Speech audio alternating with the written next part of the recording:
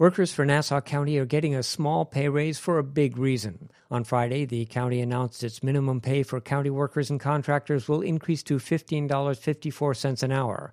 It isn't a big raise, only an extra 4 cents, just enough to keep pace with inflation. But Anita Halas, executive director of the group Long Island Jobs with Justice, says it's significant because, unlike minimum wage laws in most other counties or for New York State, Nassau County's living wage goes up with the rising cost of living.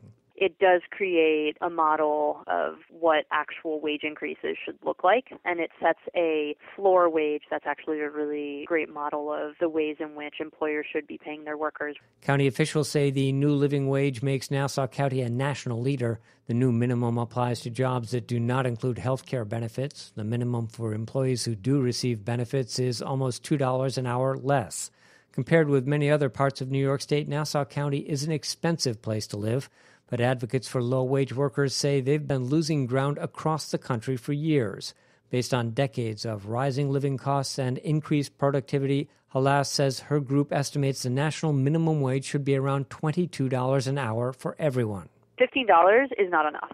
That's really the baseline of it. $15 is not enough no matter where you are, regardless of whether you're in Buffalo or New York City or Long Island. Nassau County's living wage law went into effect in 2007, and the hourly wage is increased every year on August 1st.